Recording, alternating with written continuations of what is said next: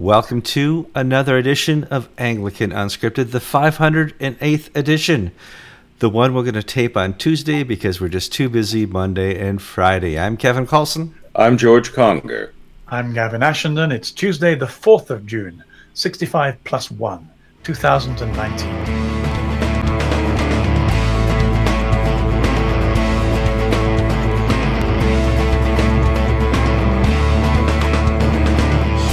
Ladies and gentlemen, boys and girls, clerical and laity alike, welcome to another show of Anglican Unscripted. You have a responsibility as a viewer and a listener, and those responsibilities include, but are not limited to, sharing the program with your friends, family, and church, liking the program on Facebook or YouTube. There's a little button, you just click the thumb and it likes us. I want you to comment on the show in the show comments. If you want to correct us in error, you can do that. If you want to enhance what we said by adding your own comments, you can do that. If you want to correct other people in the comments, that's what it's there for. Also, we have a podcast in the show notes. You can get the link to the podcast. It's very popular amongst the millennials and the people who are very good with technology, even better than myself. Gentlemen, welcome back to the program. A little talk quick about my chaos. I have family visiting. Mom and Dad are here because Benjamin had his graduation on Saturday, and my daughter's getting married on June 8th. That's what, Saturday? Next Saturday. And so this is the only day we can tape. I just live in a good 10 days of chaos here. I'm sorry, but that's June in America.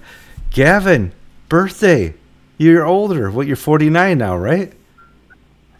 65. But my youngest daughter shares my birthday. So every single birthday since she was born 21 years ago has been shared. And actually, that's quite nice. So she was 21. She's just about to graduate from her university. And I was 65, which seems terribly old. And I lie awake at night hoping I'll make it to 66 in the present circumstances. But we had a great celebration, I'm pleased to say. Now, all my kids are deserting me for Pittsburgh. George, your family, your children have run out to the left coast. Yes, one daughter is now living in Thousand Oaks, and the other daughter, who had been living in Miami, has been offered a job, and she's been offered several jobs.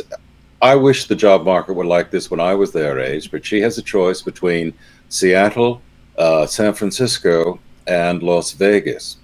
And being of the twilight generation as a teenager, the lure of going to Seattle with all these pale children in an ever circling clouds, I think might be irresistible. I'm urging her Las Vegas because she, like me, has the seasonal affective disorder. We need the sun. And I think Las Vegas is a healthier place for her. Maybe not morally, but psychologically. Well, so we've got another child moving cross country. And that's been really hard here in the Northeast. We've had very little sun. This is like our 4th day of sun in a row, and people are all finally tired of the sun. So we'll have to see what happens with our families. It's just that type of seasonal time for George, Gavin, and I. We need to move on to the news. Got a lot to cover today. And the first story we're going to do is kind of a follow-up story to one we previously covered twice. And it's the Jonathan Parker story. He is a vicar in the Church of England who recently resigned his post as part of the school and church. And I don't know if he completely quit the Church of England as well over transgenderism and the curriculum being forced upon the school that he's involved with. And a lot of this has to do with mermaids. We covered mermaids 2 weeks ago, so we don't have to really go into that again. But I want Gavin to give a quick update on some of the latest controversy surrounding the Jonathan Parker issue, because there's words and statements being put out that are just going with some of the veracity and accuracy of the points being made and who said what. I make some of my wisest statements in the pre-show conversation. And George does too. One of the things that George said that I hope he'll repeat, and if not, I'll repeat it for him, but less well, is that when there are issues of principle that really matter, it's not long before, as part of the Christian political dialogue, people fall out about details, and we fight each other about details when we should really be sticking together about principles. Mm-hmm. So there are issues about the language, the accuracy that John Parker used as he resigned. He claimed his bishop was profoundly unsupportive, but he did it in ways that might involve a bit of hyperbole and one or two loose words, but they didn't mask the fact that his bishop is a strong progressive proponent of the whole anti-Christian cultural change, and John was left fighting it by himself. So his bishop is going to issue a repudiation of some of the things that John implied in his statement. And of course, now this means that people are lining up, some pro the bishop, some pro John Parker, and the essential focus, the moral edge of the struggle could easily be lost. And so my sympathies are very strongly with John Parker, because even if he did express himself without a precision that he might otherwise have brought to it, he's been under an enormous amount of strain as he's been fighting this battle. And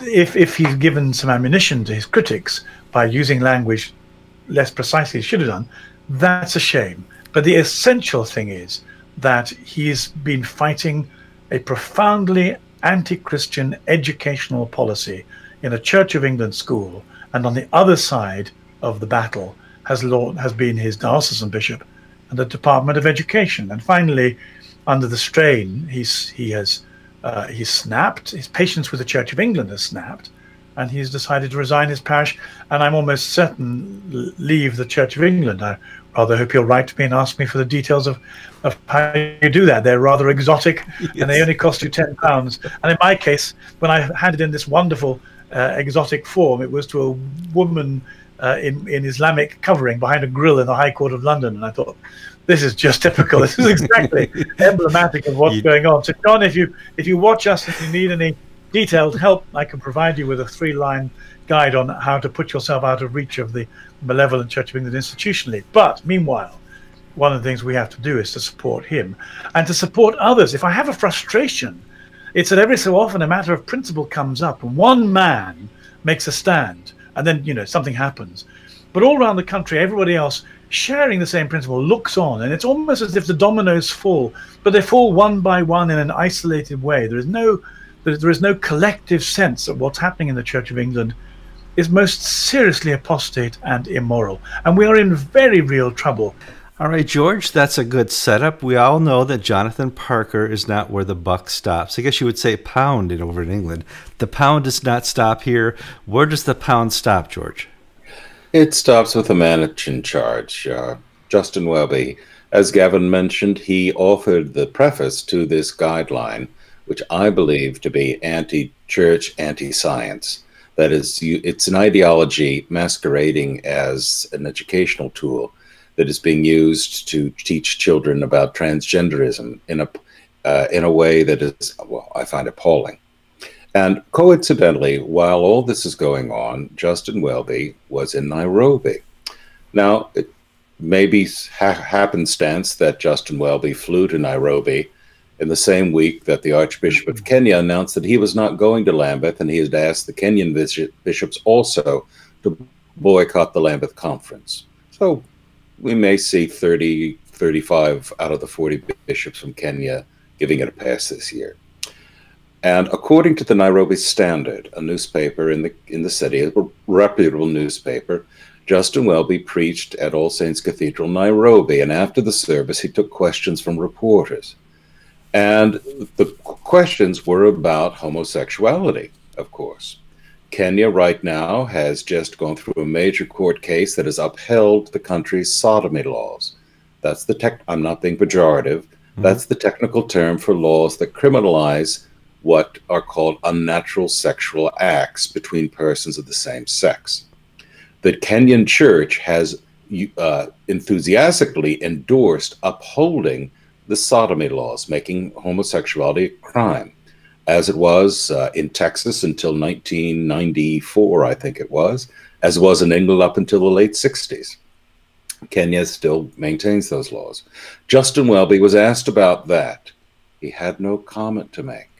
Then he went on to say, in connection with the sodomy laws, that the Anglican Communion does not permit same-sex marriage, and that the Church of England does not allow same-sex marriage.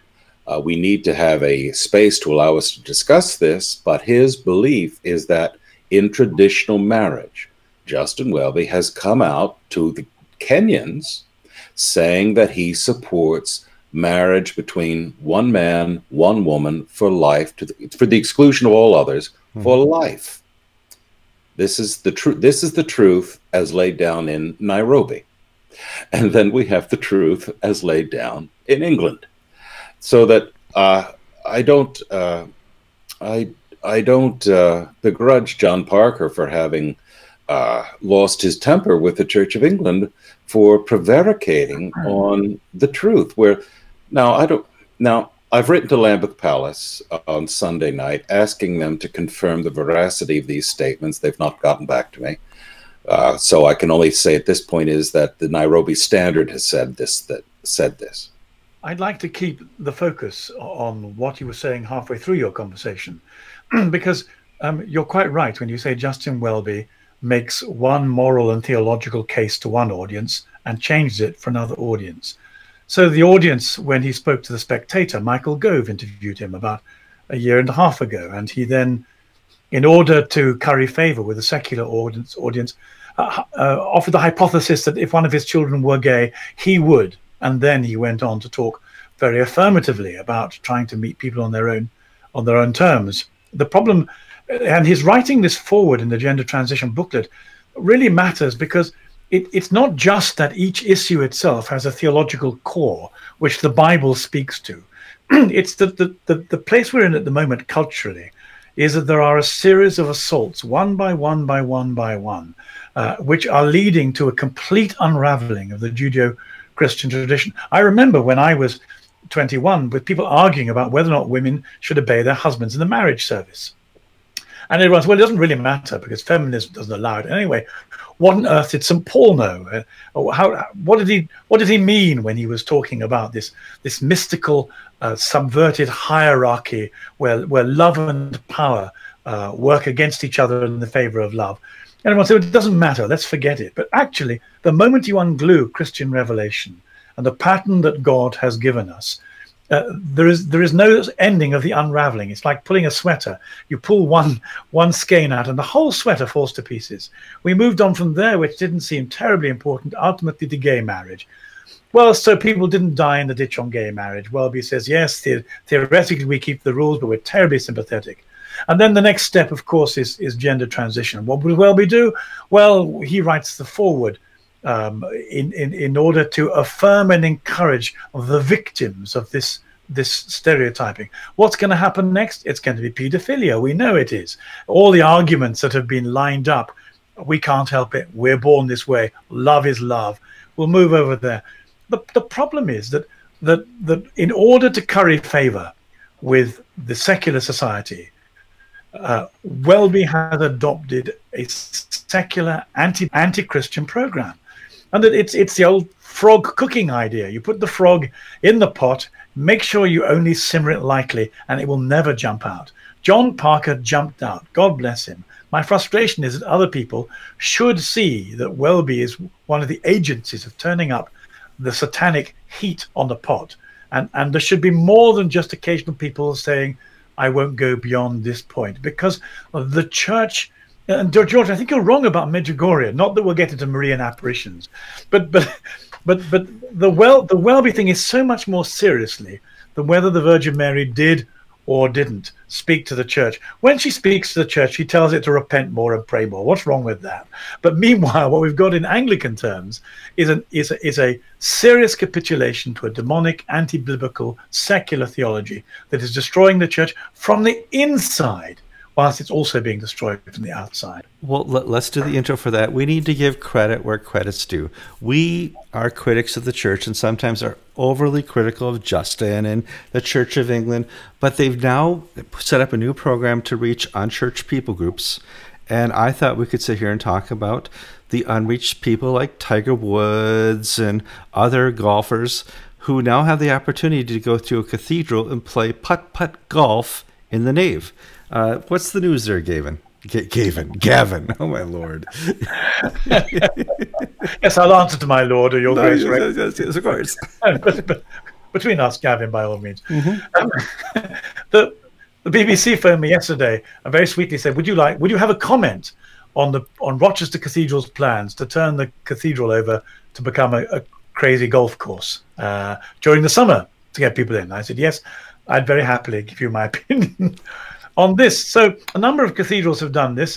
Norwich Cathedral built them to it by planning to build a helter-skelter in the church. What Rochester have done is they said, given that less than 2% of the country darken the doorstep of an Anglican church with any regularity, we have to get people in. So let's get them in by turning the church into a kind of entertainment center. Let's entertain people. If that's the only way of getting them in, let's at least get them in. And in my 10 seconds, I will say, you all believe in good and evil, but we're all going to be judged, and you need to be saved. And the church, Jesus will save you if you repent. Now, that's the good.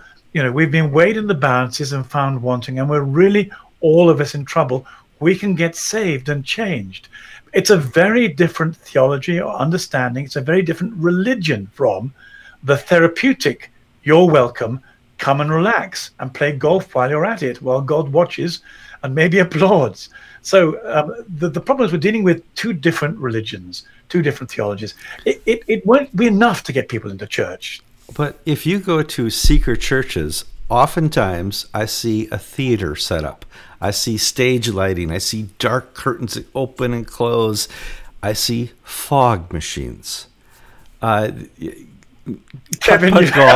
Putt-putt golf is minor compared to some of what I see in seeker churches.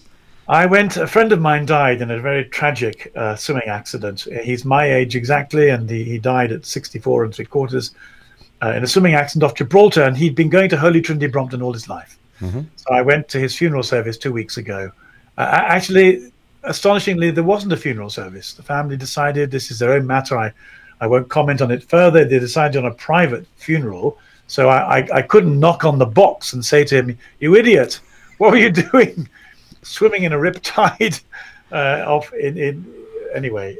So instead, it was a Thanksgiving service. That's another theological problem when you can't say goodbye to the body and you become de-incarnational as religion. But I went into Holy Trinity Brompton. I hadn't been in for a long time. And there around the altar, it had been lit up with nightclub bulbs. You know, those single bulbs that you put across the stage? And there where the altar should have been under a huge screen was a pair of drums. Now, I admit I don't like drums. I don't like drumming music very much. I'm sure it's my fault. But that's where Jesus should have been. That's where the altar should have been. At the very least, that's where the Bible should have been. And so we had theatre land. Again, they'll say this is the only way we can make contact with people whose culture is completely unchristian or anti-Christian. But the danger with that is that you meet people so much on their own terms that you begin by entertaining them and you never stop entertaining them. But there's equally an argument evangelistically, since everyone recognizes that the reality of good and evil. I was lecturing my poor 21-year-old daughter on Zoroastrianism because that's exactly the point that they were making without the insights that Jesus brought to it. Everyone recognizes we're involved in a serious struggle. The whole Trump thing is people fulminating themselves into a moral passion of who's right and who's wrong. The rightness and wrongness of things divides us right down the middle. Now, you could quite as easily reach out to people and say, we're in trouble because we're going to be judged. And you can be forgiven as to say, we'd like to entertain you and make you feel happy. And then when you're truly relaxed, tell you that the God, the therapist, approves of all that you do and is very happy to see you here while you play golf. It's a serious theological error. I want to, we got to finish up here.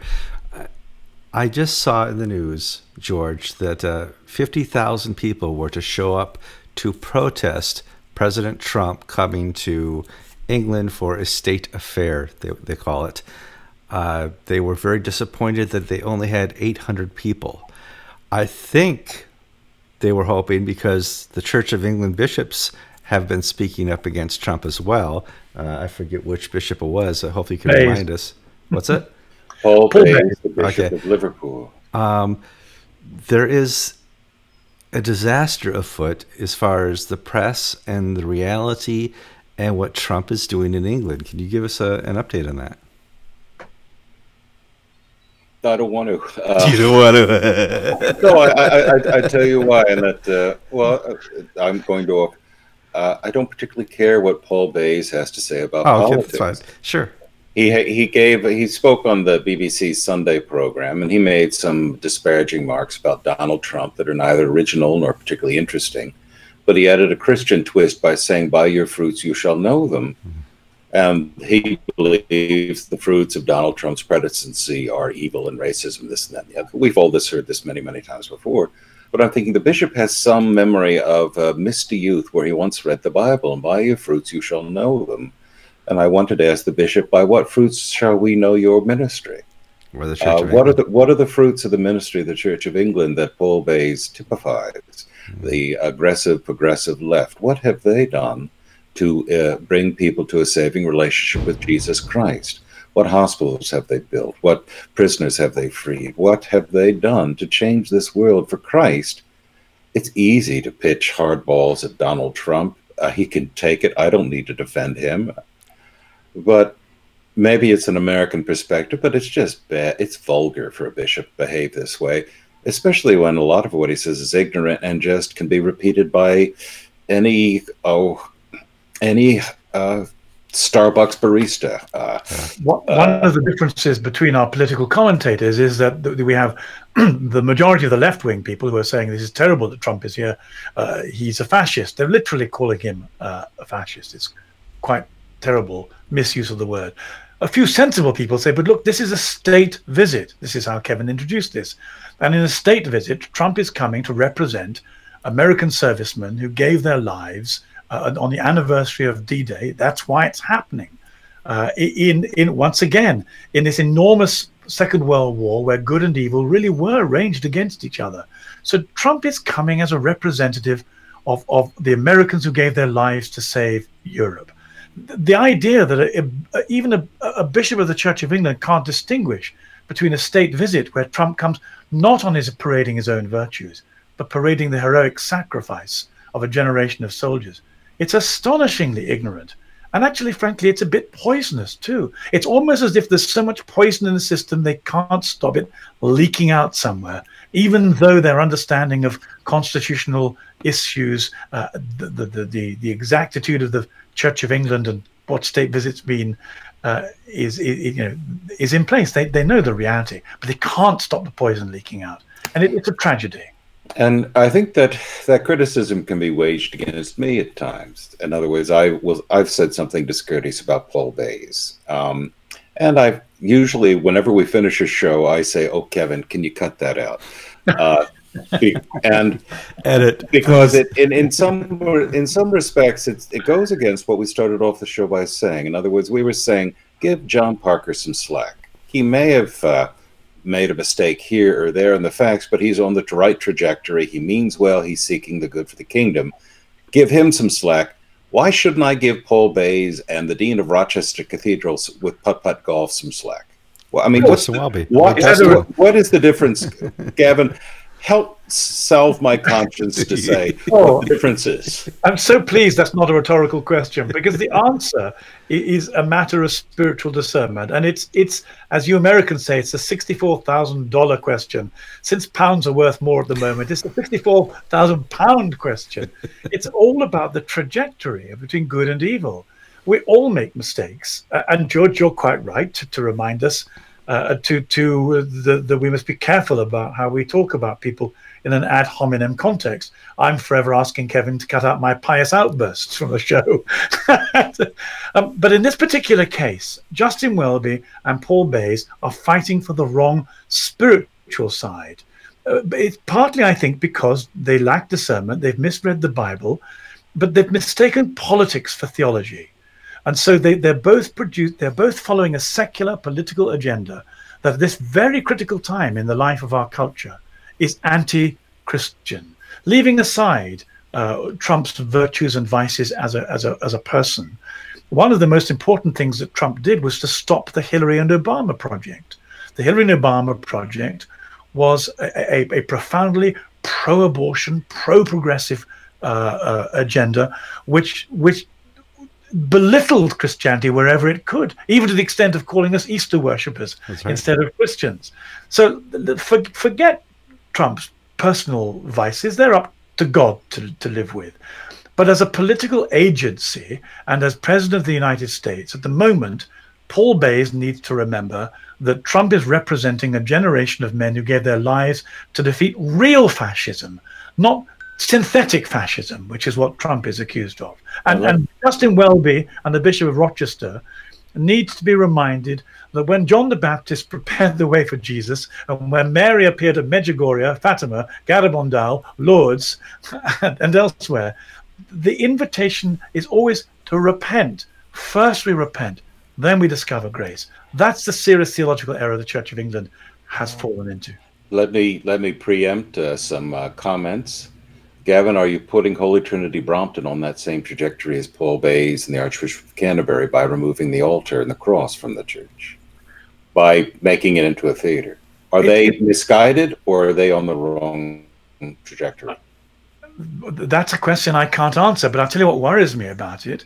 What worries me about Holy Trinity Brompton is that they now invite gay couples into their pre-wedding preparation without any distinction. On the one hand, they say, but this is how we get people to evangelize them. As long as they hear the good news, they stand a chance of being saved. But we never hear that people have been delivered from their sexual misidentity or their life outside heterosexual marriage. And there is always the danger that if you go overboard with immanence and overboard with grace, you lose transcendence and you lose judgment. Clearly, all of us are called to balance these things, and the balancing is very delicate. But just at this critical moment, if Holy Trinity Brompton asked me my advice, I would say the real danger is going too far towards immanence, entertainment, and grace. There needs at some point now to be the balancing of transcendence, judgment, and repentance.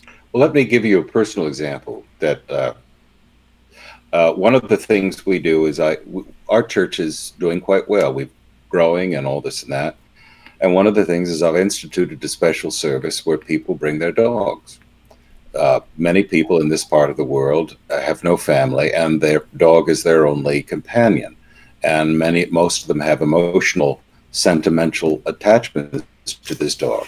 And I invite them, bring your dog to church with you. If it's well behaved, it can sit next to you. We don't worship the dog. We don't do, we don't give them communion, nothing like that. But we have, if you will, a pet-friendly worship service. We have stone floors, so it's not a big deal if there's an accident. Is that theologically akin to putt-putt golf? Or is that an accommodation to the emotional needs of people who they don't leave home without their dog? It's something much more beautiful even than that. If you read your C.S. Lewis, you'll know that one of the things that Lewis explained is that the whole theological work of God the Father and the Creator is to draw humanity into the Godhead. But not just us by ourselves, but with the whole of creation. And perhaps closest to humanity, one step away, are our dogs. And one of the things that happens to a dog when you love it and you train it is it becomes very much like a human. Love the dog and you train it, and by the way, discipline it, Holy Trinity Brompton, and you then find it becomes like a human. And human beings are becoming like what? We're becoming like the Holy Trinity. This is the whole dynamic of salvation reaching right down through creation. So by blessing dogs, you're not entertaining people or giving them some kind of pseudo anthropological comfort. You're quite rightly taking this project of transformation that the Holy Trinity has at the heart of it, that concentrates on humanity, but is intended to bring creation as we steward it. That's very different from turning worship and the Holy Eucharist into a nightclub entertainment experience. Well, I want to back up and give a bigger reality here. A lot of people here in Milford don't go to church because they're going to miss their tea time. You know, you call up at the country club, you got to schedule it for noon or 12. They're little 5-minute, 10-minute segments. If you're going to have putt-putt at the cathedral, I don't have to worry about missing my tea time, and I'm more likely to go. That must be some of the thinking that's going on here. Gentlemen, we've gone on and on and on. I want to thank our patient audience for our theological discussions that you've listened to.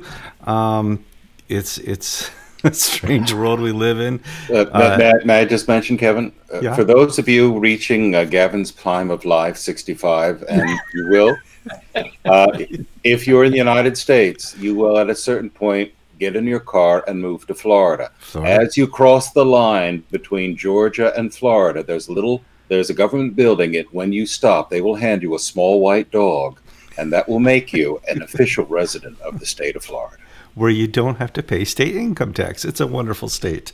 I'm Kevin Carlson. I'm George Conger. I'm Gavin Ashenden, and you've been listening to bits of episode 508, the ones Kevin doesn't cut out, of Anglican, extremely unscripted, somewhat spontaneous, and occasionally intemperate, which we ask your forgiveness and your prayers.